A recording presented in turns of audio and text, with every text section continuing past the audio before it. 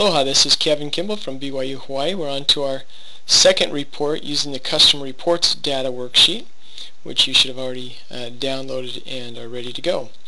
In this example, we'd like you to determine which products are most popular, and this will be based on their sales figures. Create a report that lists the top two products that each customer purchased the most of in the third quarter, based on the quarterly sales amounts. So let's move over to our screen. We're going to go Insert, Pivot Table, Accept the Data Selection, and in this case we want to bring the customer over to the row, and we want to know which product for each customer. So we're saying which products are the highest seller for each customer, and then we want to bring the quarter 3 down into the values, but we don't want the count, we want the sum. So I'm going to hit the drop down, and that'll, maybe if I bring this up you'll be able to see that a little bit. Okay, I'll bring that up.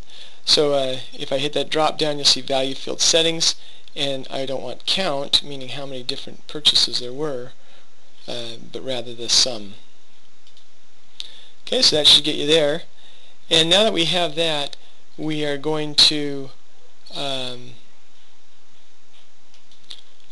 find which the products are the highest seller. So here, if we do this right, the answer should come up to be Russle Sauerkraut and Chartreuse Verte. Good pronunciation, huh? Anyway, so let's go to product. I hit the drop down here, and I'm going to do a value filter on the product, top 10, but I don't want to choose the top 10 based on the name of it, but rather on the sum of quarter 3, as you can see here. And I don't want the top 10, I want the top 2, and hit OK, and there they are, top 2, Chartreuse Verte and Russle Sauerkraut. And hopefully that's good. I believe that's pretty much it. Once again, you can format this to look nicer and stuff, but I think we are good. Let's go ahead and save it. Make sure you put a name on this.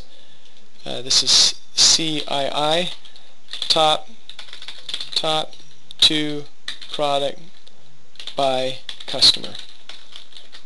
Okay, so it's a good enough name for that, and we can say aloha.